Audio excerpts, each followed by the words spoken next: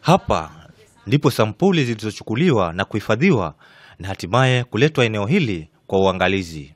When we receive the samples, first of all, the samples come in what you call a transport media. So it's a liquid which allows the virus to continue living and not completely disintegrate in a way that you cannot then pick it up in a test.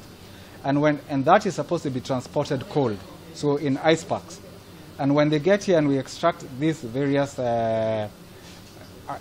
as we get the materials that we are then going to test, those materials are stored at very low temperatures.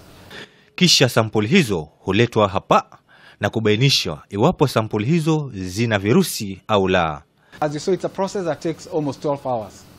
And at each step, one has to be extremely careful that they are following the standard procedure to ensure that the material that you move from one step to the next, to the point where you test, and to the point where you read out, you're keeping the quality.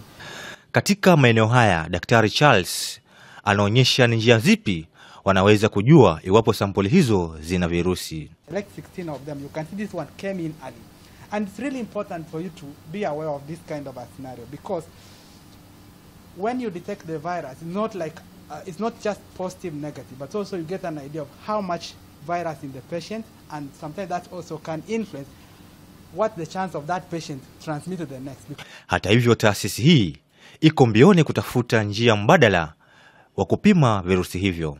So afterwards, you can come and look for those changes in the cells or look for those chemicals if they're still there, and you can say this person either has COVID at present or has had COVID in the past. And so that sort of test will be very useful for doing what now we may call surveillance.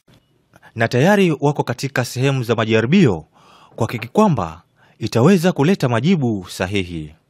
Kwa sasa, KEMRI haijaanza zoezi la kutafuta chanjo ya corona kwa kuwa bado hawajaweka mikakati ya kuwezesha hilo. Swala la kutoweza kupima visa vingi kwa pamoja limesababishwa na uhaba wa utendakazi. Kwa sasa taasisi hii imepima zaidi ya visa vya corona 8,500. Ni katika maabara haya ya KEMRI kaunti ya Kilifi ambapo sampuli zote kutoka kaunti zote 6 za pwani yanafanyiwa uchunguzi hapa. Kutoka kaunti ya Kilifi, maeneo ya KEMRI, jina langu ni Frederick Kai.